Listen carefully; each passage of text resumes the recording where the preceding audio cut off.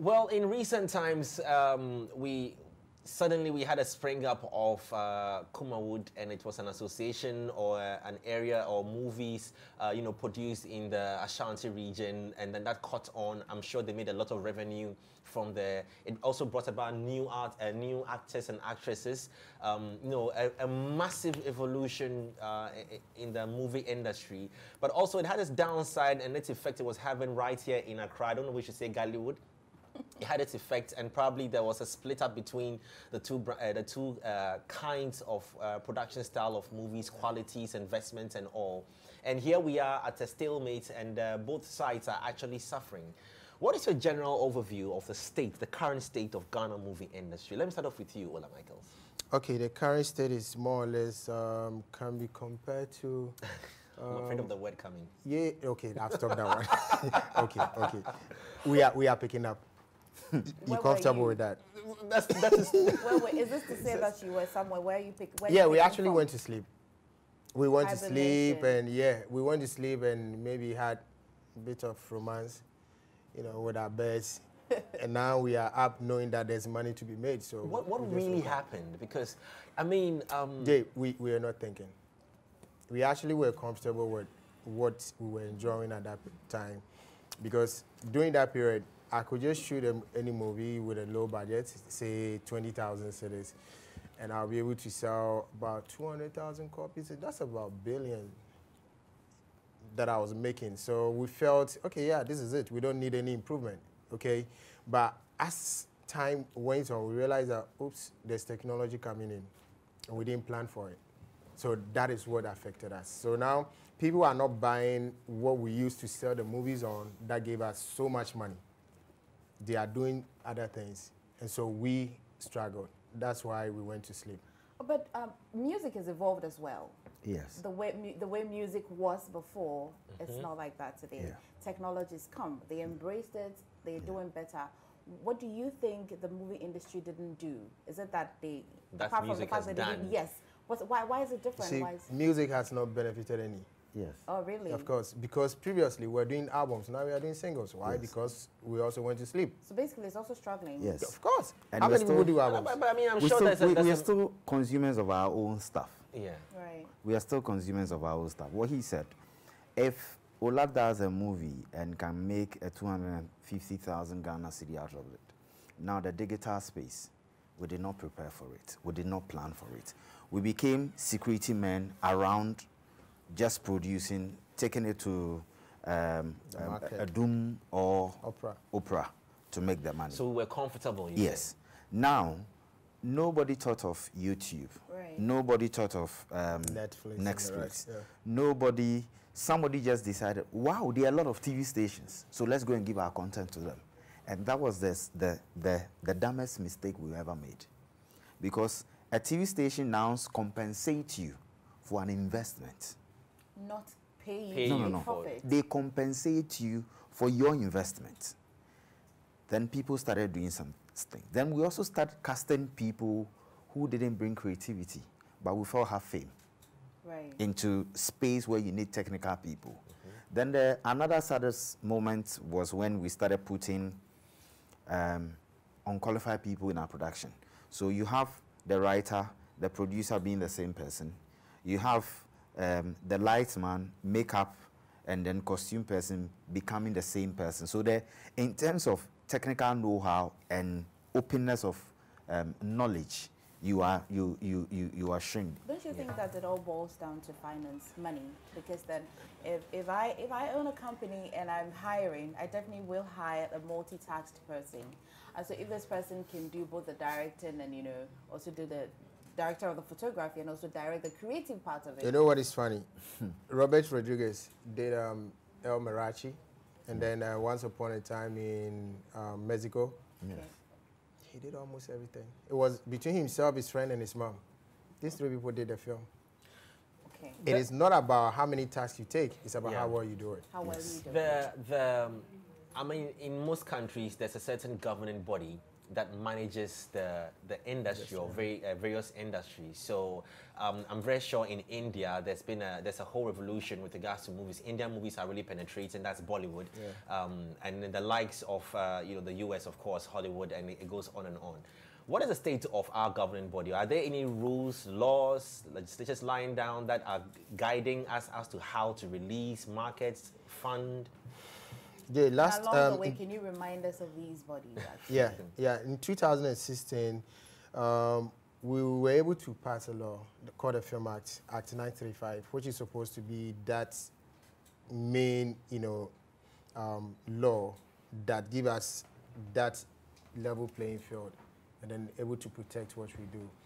But not until December last year that we got some part of it being activated, because we had to go and pick it at the ministry and make sure that they actually do what they are supposed to do, because the tough part was passing the law. But setting up the authorities in there shouldn't be too difficult. So now we have the National Film Authority, and they've also gone to sleep. Just from December, now they are sleeping. David Donto is the board chairman, and I can tell you for a fact, he doesn't even understand what his position is. Wow. Yeah, and take it from me, my name is Ola. He doesn't even know the law that gave him that mandate.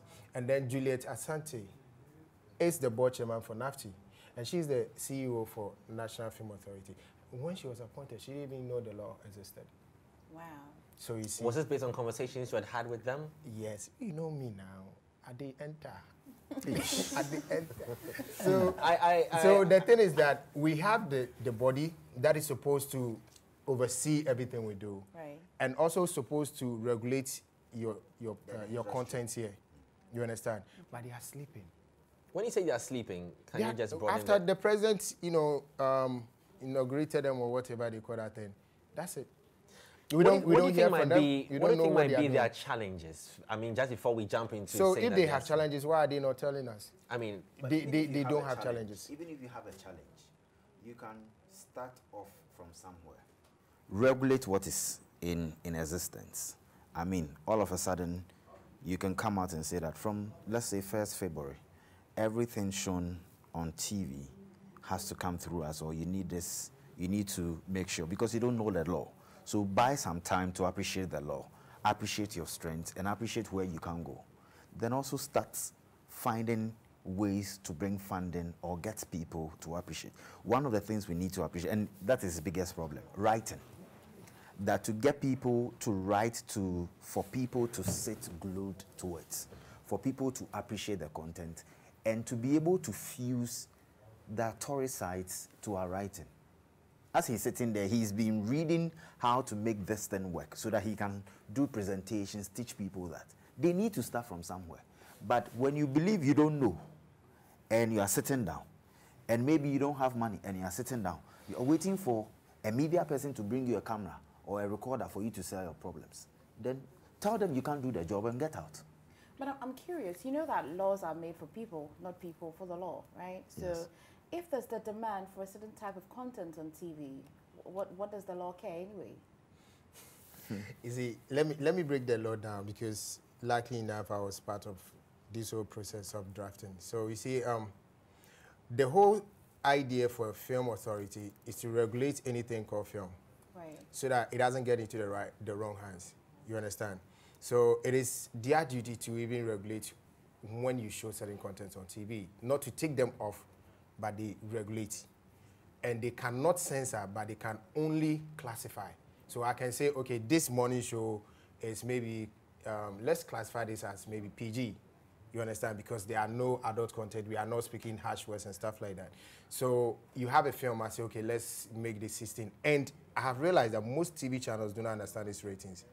Because you can see an 18 plus boldly written on the screen, and it's being shown in the afternoon. You understand? Okay. So that is their job, to regulate when you show certain contents. And the contents that you don't have license for, you don't show it. Right. So if you bring a foreign content, you should come along with a license so that they will approve and then tell you, okay, because you've got some swear words in there, let's show it at this time. That's all they are supposed to do. And they are supposed to take some money from you. And that money is for us to chop. When you say us, it's for the industry, because that's how much. I mean, come on, NCA does regulations and you pay for it. FDA, which is also an authority, they do same. You pay for it. So we also do. GTA. You pay for it. That's well, how they were recently it's sworn supposed in. to be. I'm going back to Juliet Asante and David Donto. They were recently sworn in. I mean, not well engaged. Yeah. And don't you think that January is too short a time to expect? Jay, we don't have time. We don't have time. See, do you know to meet the people? Exactly. Do you know how much energy we exerted in making this law be passed? They were not part. I mean, they were doing their business. I was part. We spent nights and days thinking of how to let this thing work. So you understand? So you can't tell me that they have just 2 months already. No, they don't. Ola, do you know persons or people that understand the law that you would have preferred to have been, you know? No, I don't care who goes there. Okay, but the person must make a conscious The person just have to work. That's all. Now, staying on demand, a few years ago, I remember that when the movie goes to, say, Opera Square, or where they used to distribute or sell these movies, the sellers say that, oh, in Chi, I should say, way on that movie in this way, they don't buy it. We need a popular face. She's saying it as we used to say it. We're on the movie anyway, and so producers are forced to use the same face. So this is what comes back to the fact that is it the demand that is crippling people to make a certain type of movie, so that even if there's a certain type of migration, the old system would not go, because buying and selling doesn't change. Those people are still there. Right. All those big people you are mentioning are still there, but they are not selling. They are now even doing skits. They are doing skits. There is no unity and there is no purpose. Why? He is a good writer. Okay. I can act well. We need a marketing team. Mm-hmm. We need a production team. There should be a revolving cycle. So Ola helps in producing my movie. As a marketing, we are helping Ola to produce his movie. We go through all the standards, go through all the regulators.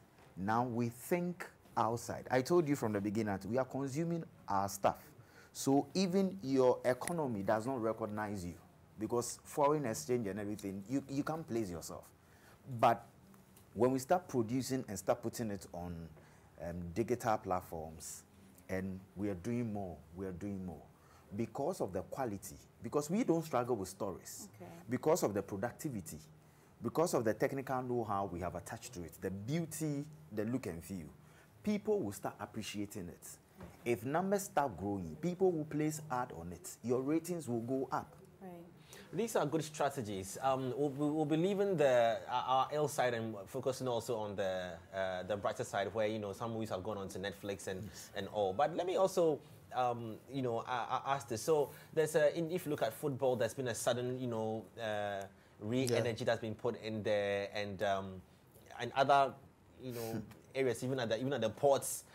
In various sectors, there's some energy being put there trying to sanitize the situation in there, and our movies are still, being crippled and facing all this ups and downs. What would be the one major solution that you'd individually want to put to this, so we can make a headway? The major solution, for which reason we fought for NFA, was the NFA, because the NFA is that body that can even give out funds for me to shoot, for anybody who has got ideas to shoot something.